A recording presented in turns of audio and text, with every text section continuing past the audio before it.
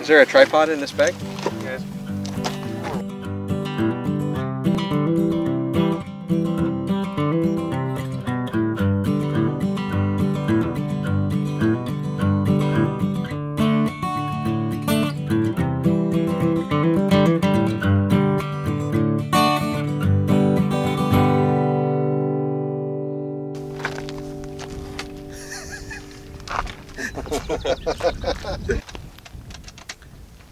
Oh, okay.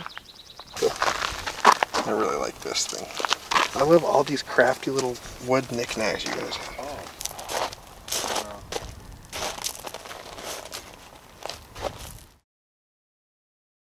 Suffering such intense imposter syndrome right now.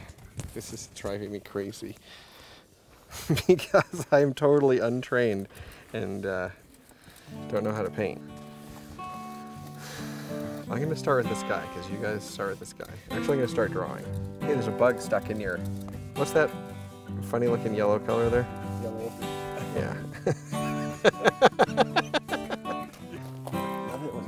Richie does that thing with the sticks in his hands. I'm going to do that too. Like a grown up.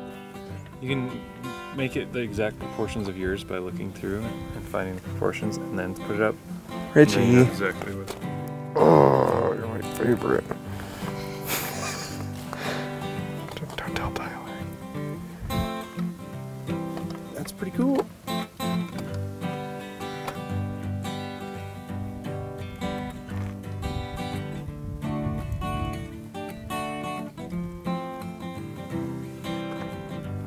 That'll work. That looks like the thing I want to paint, kinda. What? I was talking to the painting, sorry. Sure.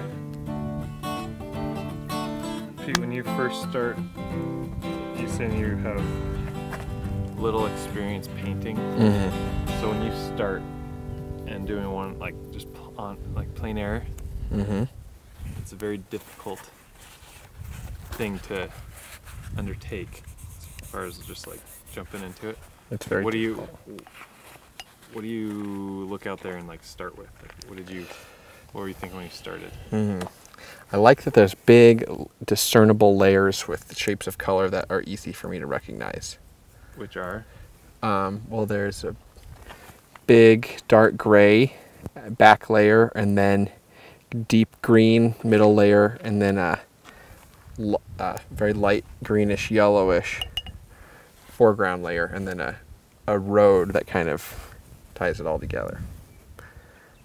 Maybe the road doesn't actually tie it all together, but it grounds me as a person who's on the road. Yeah. Do you mind talking while you paint?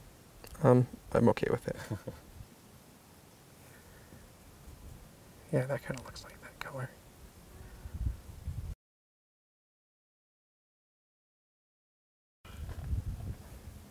See, and then I do this thing. I take this shortcut all the time when I have a color on my brush because I'm afraid of mixing colors. Like it really is a scary thing for me because I don't know how to do it. I'm like, oh, this looks approximately like the green on the edge of the road as well, but it's not. It's not. I think a helpful place to start is learning that everything is basically the result of primaries. You know, red, yellow, blue. And is it red, is it yellow, is it blue? Mm-hmm. And obviously it's not straight from the tube, one of those primaries very often, but it's probably dominant one of those things. And so you can look at it and analyze, would it be more red, more yellow, more blue? And it kind of tells you where to start. You know what I mean? Oh. It's either, so like the grass, for instance, what of the three primaries, if you only had red, yellow, blue, which would it be? Well, most of the grass yellow, but these little... Well, okay, so there you go. So then you'd start with those yellows on your palette. But is it straight from the tube? No.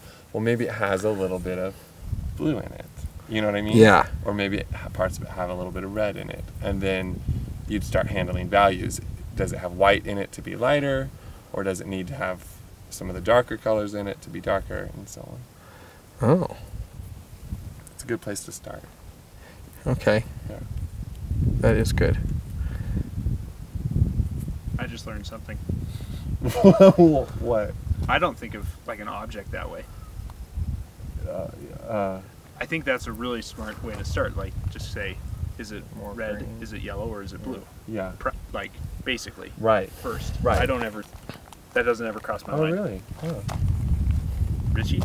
That's how I think of it. That's how I was taught. Yeah. Really? I mean, like I've heard people. It's just like you only have the Say 3 that. primaries, and so it's usually going to be a mixture of primarily 2 of them Mhm. to get another color.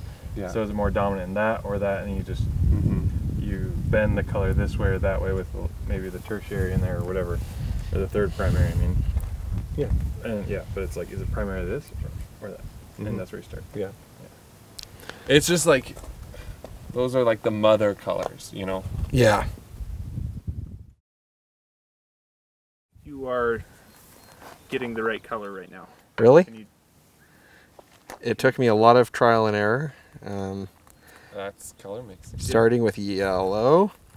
But I actually, what's this color called? That's yellow ochre, but it's Ochre. also in the yellow family. So what I was going to point out is with a palette like this, notice that you've got the primary families, you've got secondary, and you know, I don't know that you have any tertiary colors, but you have warms and cools and lighter and lighter and darker values within the same color family. So for instance, you've got 3 yellows there, one of them being much darker than the other 2. So yellow ochre is still in the yellow family, but it's a darker value. Mm-hmm. And so with a palette like this, though you could do it with a really limited palette too, it makes it kind of nice so that you can also consider value as you're considering the which primary color to start with, or primary color family to start with. Will you say that again?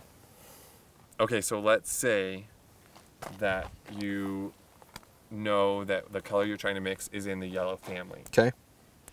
but the value is not this light. Right. It's a darker yellow. So you still have a color on your palette that's in the yellow family, only it's also a darker value. Mm-hmm. You know what I mean? So you would start with that yellow, not that one. You know what I mean? Mm-hmm.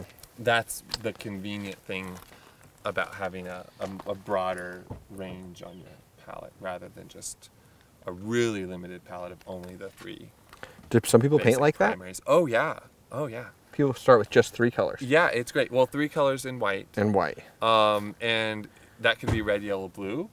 Traditionally, some people like to use cadmium red, ivory black, yellow ochre, and white. That's a really limited palette.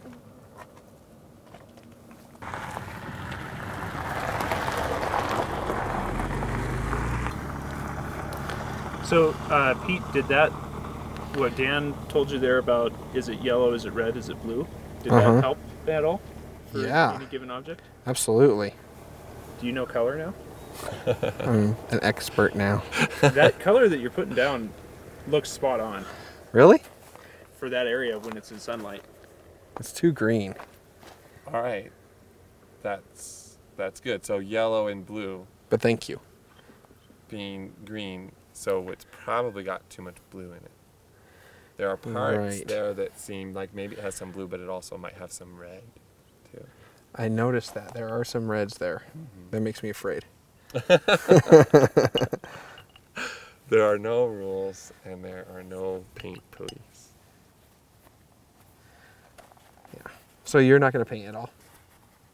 I don't know. God, it's crazy what white does to things. But that was the right move to add white to it. Like all thin. Now that's a permanent rose-looking color. I don't know what that is, but it looks like a quinacridone kind of red, or maybe it's an alizarin of some kind. But It's not the right move. which is a true red. But you could also go for a cad red in a case like this because cad red has a little bit of yellow in it. It would be closer to the family that you're working in. Okay. That doesn't look too bad, though. No, that's good.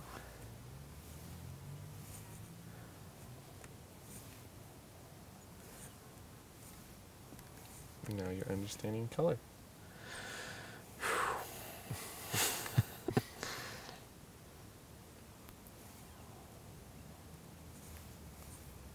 Now, one interesting thing, look at the road. Mm-hmm. Okay, and compare it to the greens and reds and Oh. yellows. Yeah. It's similar, In fact, isn't it? it's But, reddish. well, but is it as red as the reds that you see? It's not. In the, no, it's not.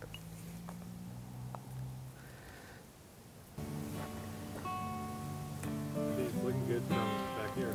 Really? Remember to take a step away every once in a while so you go see like. Oh, yeah. Get the whole thing in, and you can judge. You know where to go next a little bit more. Yeah. My road's too warm. Very good. I wanted to tell you that so bad, but you figured it out. Good. Good. Thanks. I feel like a good parent.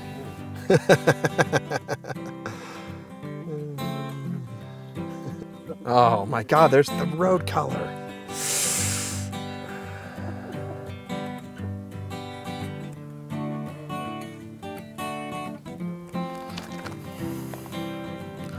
But there's bits of red in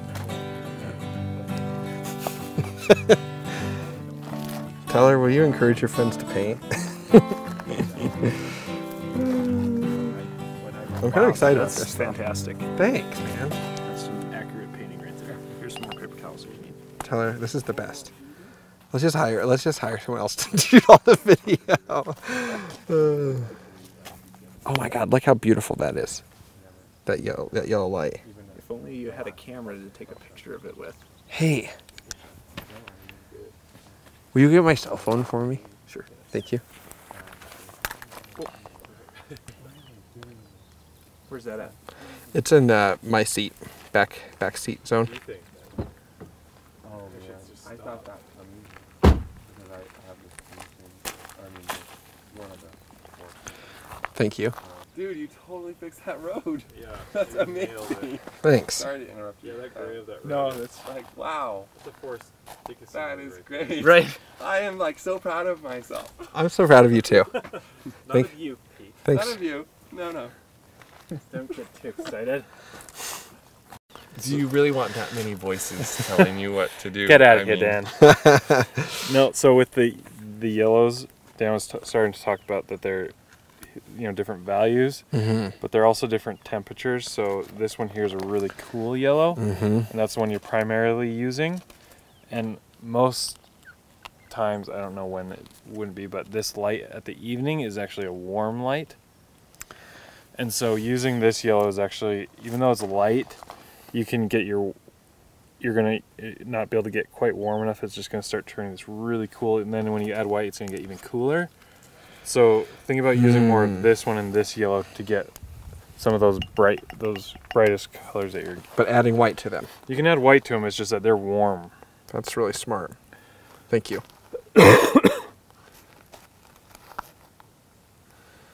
So try some of that on there, and if it's too dark or too whatever, you can add, then go back and modify it. You can get an idea of where you're at when you put it on the canvas next to all the other colors. That light is changing so much It as is. I go. That's yeah.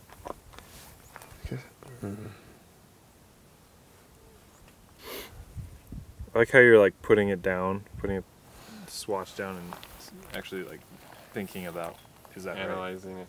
Yeah. Thanks.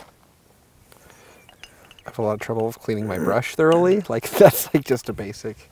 No, that's really good. I don't clean my brush. It's a problem. Really? Bad. How do you switch colors? Well, I use different brushes, Oh, right. but if it's too big of a color switch, like if it's within the same family, you can get away with using the same brush. But if it's really, you're working your yellows and then you go to your blues, like on that really light yellow and that dark blue, like I would not use the same brush. Or sky color and then using it for your dark mountains. Sky too. color. Can you get that in a tube? Yes. Wouldn't that be nice? Actually.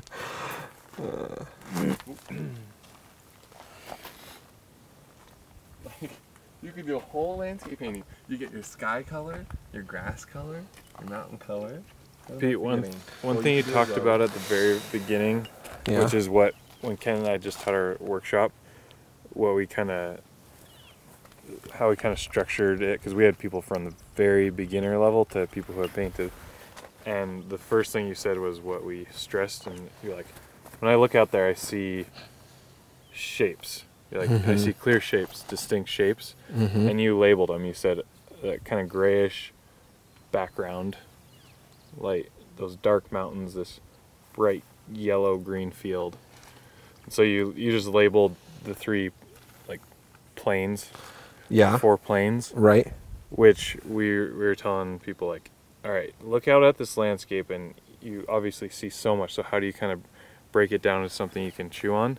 And it was exactly that. It's like, try to distill this landscape into 3 to 4, maybe 5 large masses. And then we had them, without thinking about any detail and without much variation within those 3 large shapes, like draw them in and then fill them in to block in and get, like, you'll start getting that sense of light.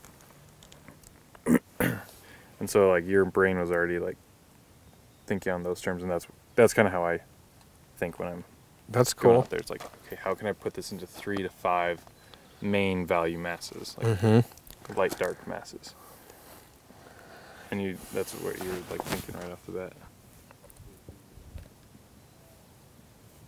Are you thinking about omitting the corrals?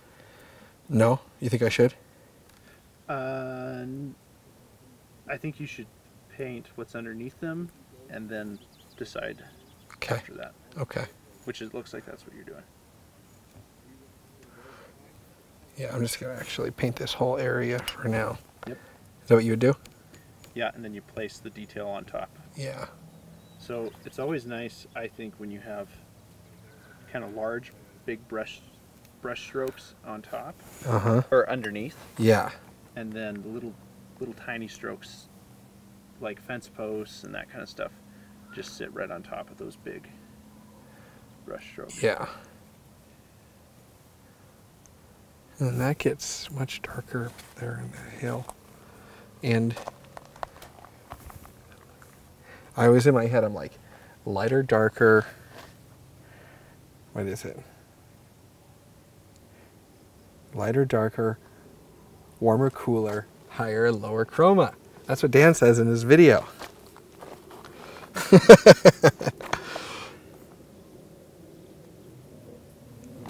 I'm actually pretty excited about this painting, dude. Seems like you've learned a lot in this painting, is that true? Yeah. I'm really impatient in this. Sometimes it takes a good time and place just to think about things you've learned instead of just jumping into things. And I'm pausing more between brush strokes and being more intentional. And yeah. Also, like, yeah, thinking a lot about Lauren, just like putting one down and like committing to it, you know. And if you sampled a color with just a swatch and it looked right, then it probably deserves a whole brush stroke, you know. That's something for me to think about.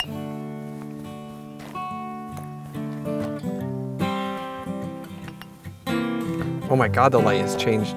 It's like a totally different scene out there now. Isn't that funny? That's your world, but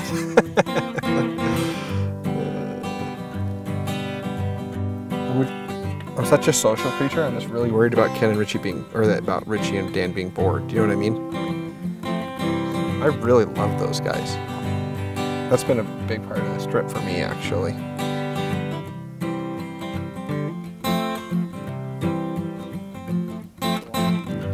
Just really making these relationships that are so important to you, but I've been pretty outside too, all things considered, you know?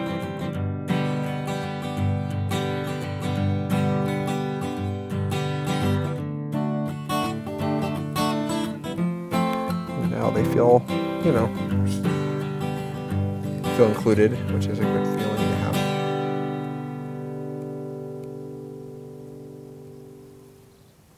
Is that Ken?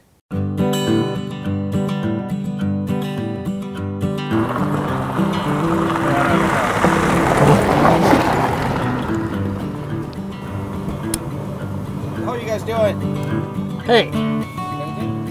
Painting.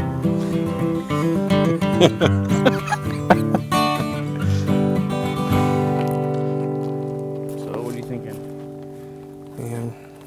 Painting's easy? No, That's not what you're thinking? that's not what I'm thinking. That's what it's looking like, dude. Wow, that's really nice of you. Thanks. I'm thinking Do you have an attack plan, or you just like this, like bottom to top for some reason, bottom drop? which is weird because since I'm usually used to drawing, I'm always start up here and move across space so I don't rub it with my, Yeah, well, some of You know. that still applies with painting for sure. yeah. Yeah, with plein air painting, I usually try to think about what's going to change the fastest, or That's what do I smart. need. Like, just with plein air painting particularly, because it will change on you. Yeah. So, yeah, there's all kinds of different ways to go about the process, though. I work background to foreground a lot, or you can work foreground to background a lot. So this isn't a bad way to go? No. Foreground to background? No. Especially if you have, like, a focus point that you're trying to develop. It's really good to have that all be established as you're going. Yeah, one thing I do not know anything about is freaking paint thickness. Like, I don't know how the physical properties of this three-dimensional Oh, that takes a while. medium works. I don't think I get that either, and I've been painting for years, but Really? yeah, it's a lot of that's up to style. It's not there's like a right way or a wrong way entirely. It's just that it usually the thicker you paint, the more difficult it is to make changes because you have to use more paint to correct it. Right. But that's why I usually work thinner when I get going because it's easier to make adjustments. But Daniel paints thick all the time. That's true. Thick paint, Dan. Oh yeah, it's thick paint Dan over here, everybody. Come at me, bro. Wow, at me. thick paint, Dan.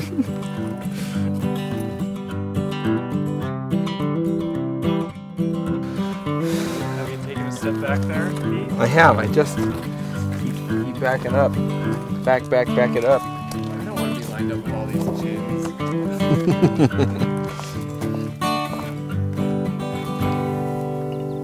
Remember you guys saying about how it's so easy to make this stuff too dark. Mm-hmm. Yeah.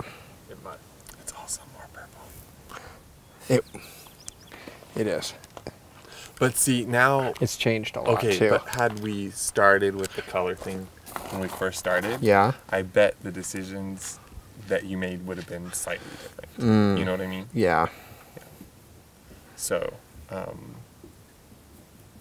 because again, you would start the mountains the same way. Like, what color family Uh-huh. does it look like it's dominant? But as far More as purple. as far as finishing up, I would definitely, whenever you can't finish the whole thing in one sitting from life, Yeah. like in this case, it changes so quickly. Even if you had all day free, Right. doesn't mean that scene's going to stay that way for more than an hour or two. Yeah. So if there's something I can't get to, I try to make some color notes. Oh. Maybe I'm not able to get like the whole sky, but I could match the blue, if there's some blue or if there's a cloud, light and shadow, just some color notes, to put down. Wow. Yeah. That's really smart. Okay. Because, like in this scenario, even though you have the night off, this, light is rapidly fading. Right. Yeah. Right. And in a few minutes, this is going to be probably a glowing red or something, Right. Mm. Nice Okay. job. Thank Very you. good. Thank you so much. I'm proud of you. Thanks, Dan. My little protege. I want to be just like you when I grow up. Did you know that? Don't. Yeah, you don't.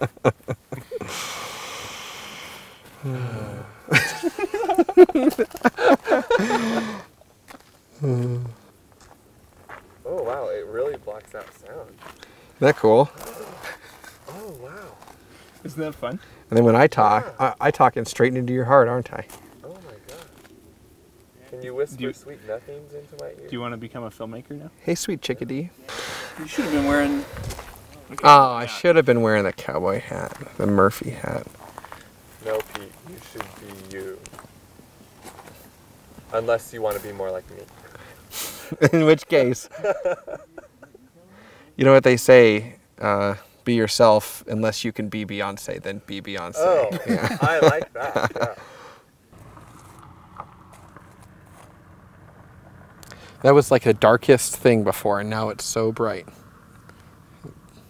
I don't know what to do about that. I mean, barring Dan's advice to finish it later, and I want to finish it now. But dude, the clouds were outrageous when we got here. Yeah. Good thing they're not there anymore because that would be a nightmare to paint. Yeah.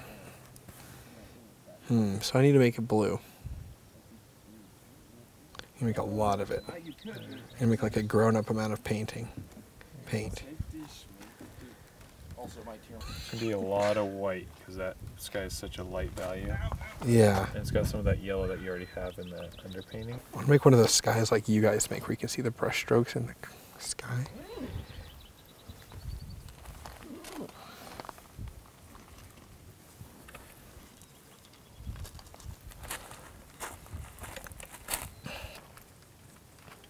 With the clouds, I like it. You can just decide that it does something.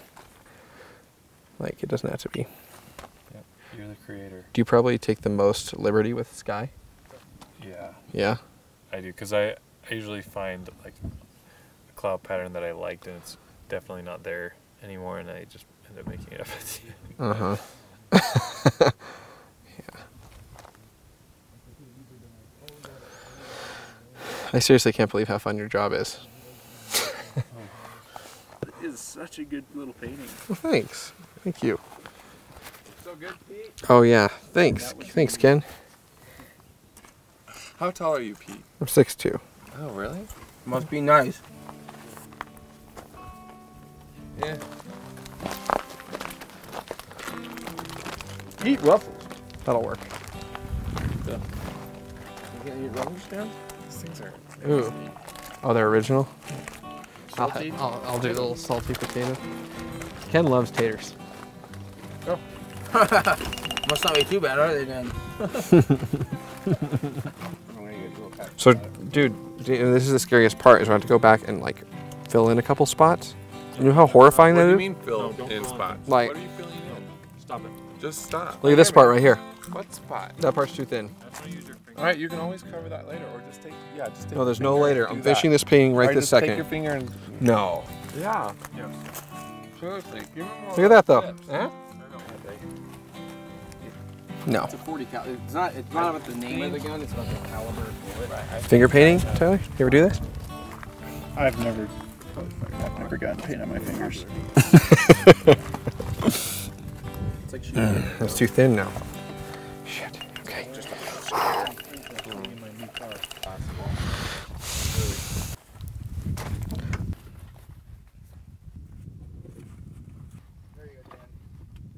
Nice work, Pete.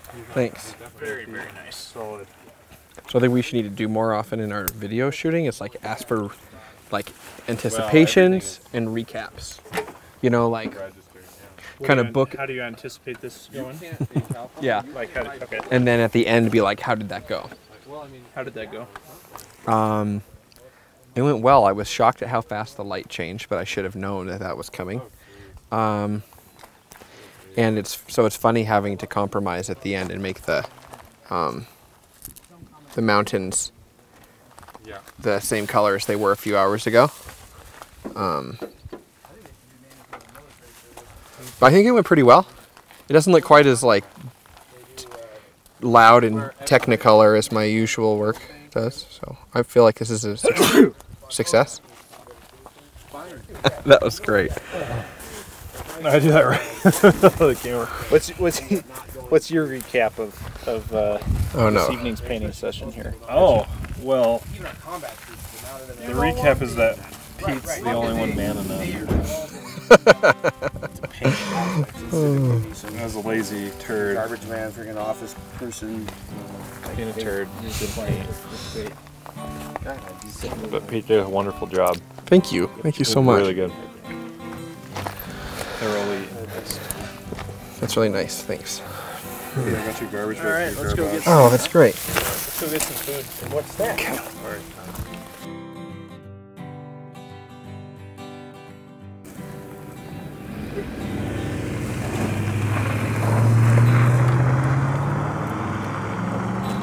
Yeah. Like that's so heavy.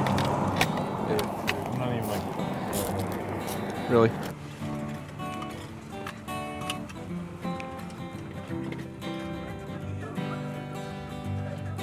Everything looks solid back there. Yeah, it's all sliding around, but